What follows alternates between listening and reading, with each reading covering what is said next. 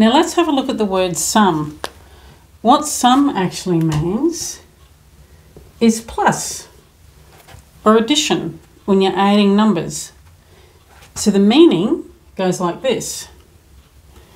The sum is the answer that you get when you add two numbers.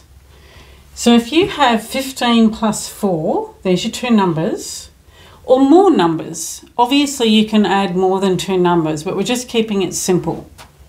So 15 plus 4 is 19. So 19 is the sum when you add 15 plus 4. So that is a sum.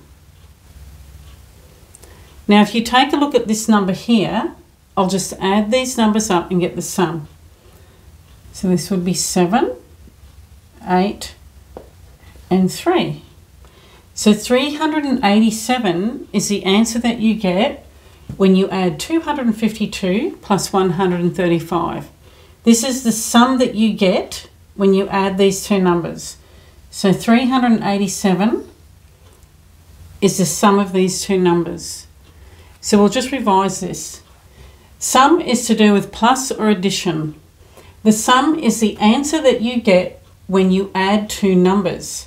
15 plus 4 equals 19. 19 is the sum of 15 plus 4. 252 plus 135 is 387. 387 is the sum when you add these two numbers.